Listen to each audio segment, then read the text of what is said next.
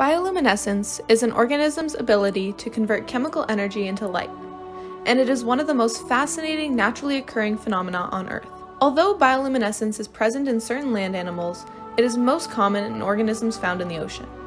This unique characteristic is used for survival either through offense, defense, reproduction, or communication.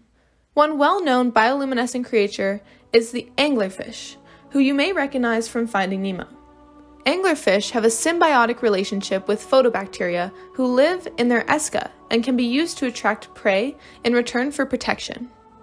Alternatively, deep-sea shrimp use their bioluminescence as a defense mechanism by repelling a blue secretion from their mouth to deter predators.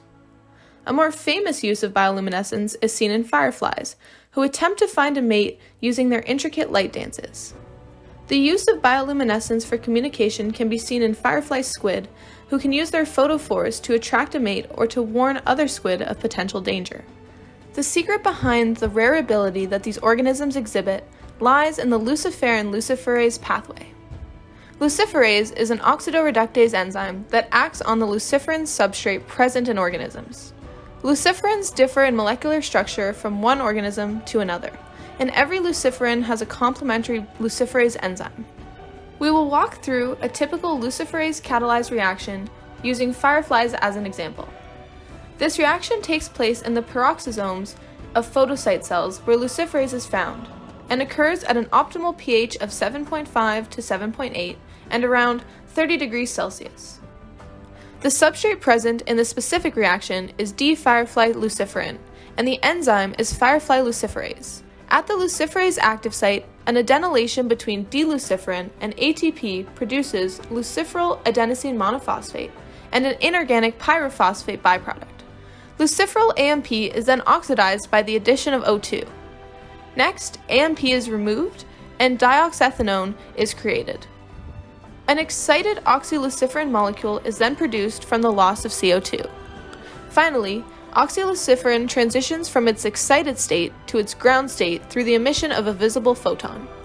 The sustainability of this reaction is maintained by the enzymatic regeneration of D-luciferin from ground state oxyluciferin. The particular oxyluciferin molecule pictured here emits the photon at 568 nanometers, which humans perceive as yellow on the visible light spectrum. The color of light produced during this reaction is dictated by the different luciferin molecule present, which affects the final structure of the excited oxyluciferin. Since organisms develop desired traits through evolution, the vitality of producing a certain color would dictate the chemical composition of the luciferin molecule present in their body. The luciferase enzyme has proven to be an extremely useful tool in various biomedical applications, one of which is pyrosequencing, a technique for sequencing DNA where the addition of nucleotides in a strand of DNA is detected by the production of light.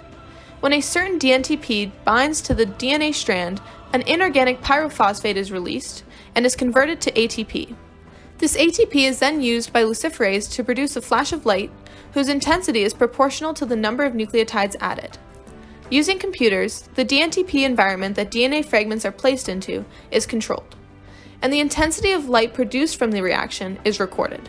With this information, computers can successfully output the DNA sequence for scientists to study further. This is just one of many of the incredible applications of the Luciferin-Luciferase pathway.